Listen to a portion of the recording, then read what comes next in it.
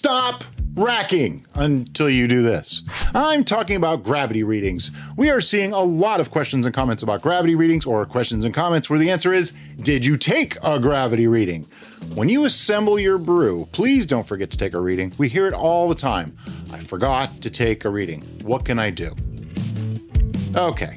Before you get upset with me and say, I don't care about the ABV of my brew, or I've made this recipe so many times I just know its readings, let me remind you that yeast are living things, have no method of communication with other yeast colonies, and cannot read.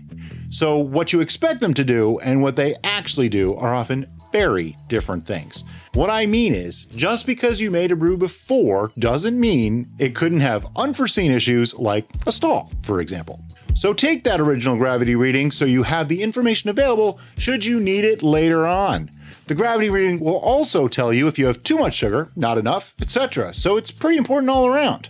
Next is the big one, the main reason I am making this video. I know a lot of recipes out there say rack off the lees after 2 weeks or 3 or whatever. Point being, they're making a constant from a variable. Yeast don't know these recipes, so they don't always cooperate with the timetable. Instead, when you see the airlock activity dwindle to nothing, take a reading. Based on that reading and your original gravity reading, you can determine if it's done, nearly done, stalled, etc. But you're not done yet. After taking that reading, wait a week, then take another reading. Your patience will be rewarded. If they are the same and you've determined that it's the appropriate time for your particular brew to stop, then you can rack. Why not rack before then? Glad you asked. Number 1, there is no reason to rack early. Lees are a normal part of brewing, and sitting on them for a week or two is not going to affect your wine or mead. Number 2, lees are made up of dead yeast, random biological dropout from fermentation, and dormant and live yeast.